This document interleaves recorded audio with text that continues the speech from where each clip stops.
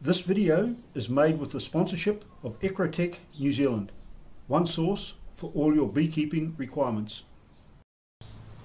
Hi, Trev here on Facebook and YouTube.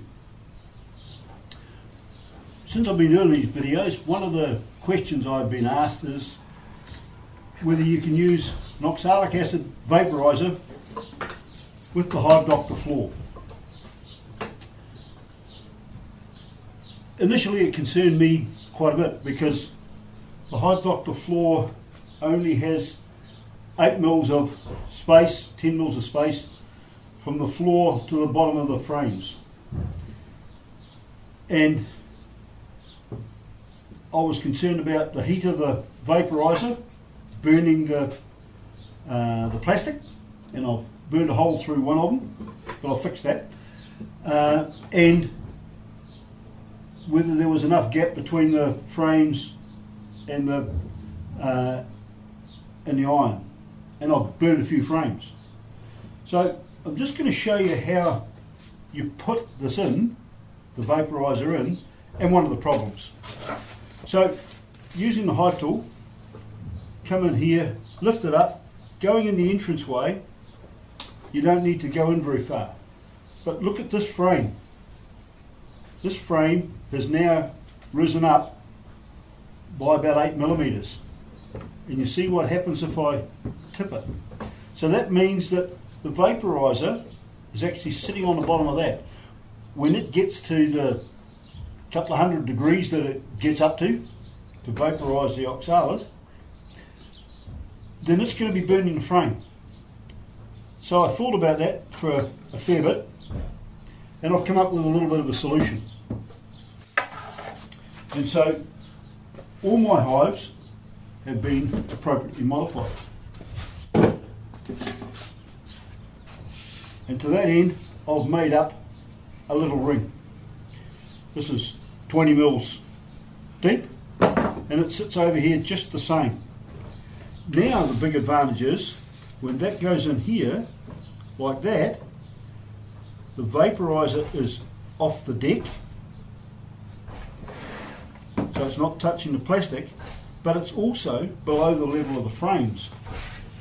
So when I sit that box on there, I can't reach these frames. So you can see the vaporizer down there, and it's a long way above the plastic down here. I can actually get my little finger under there, and it's a few millimeters, about 5 or 6 millimeters away from the wood, and that radiated heat is not going to affect me. Now the further I pull this back, the bigger the gap is here, and the smaller the gap becomes down below. So you've got to make a bit of a compromise. So I think sticking it in about that far cures that problem. So I've now overcome the problem with the vaporizer, either burning the plastic or burning the wood. But we've found a little side effect.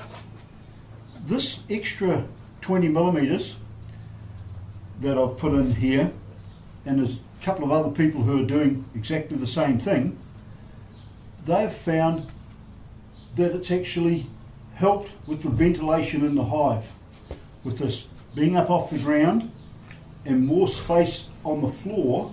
Because if you remember that the old beekeeping floors used to have a 20 millimeter ridge all the way around that the box is actually sat on. Unfortunately, that allowed field mice and such like to get in. Well, this has still retained the integrity of stopping field mice getting in, but it's improved the ventilation that's back in the hive. And even though there's now almost 30 mils underneath the frame, I am not getting any build-up of burr comb under here. This is still staying completely clear in the bottom box. Still get bridging comb between the next box up, that's a different story. So that's it with the vaporizer and the Hive Doctor floor. This is Trev from Trevs Bees, and we'll catch you around in the beehive or on YouTube and Facebook.